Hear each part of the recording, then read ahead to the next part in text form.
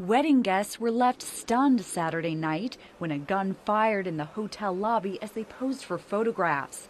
That discharge resulted in one individual being struck. In addition, there were 3 other individuals that were struck by debris such as glass, marble, tile. It was a scene these guests never expected at one of the world's most famous hotels, usually lined with limos and fancy cars, not police tape.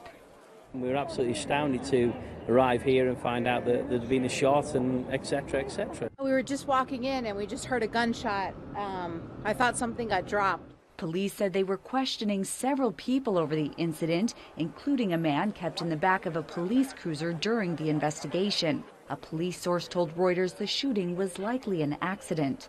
All 4 wounded were taken to hospital with non-life-threatening injuries.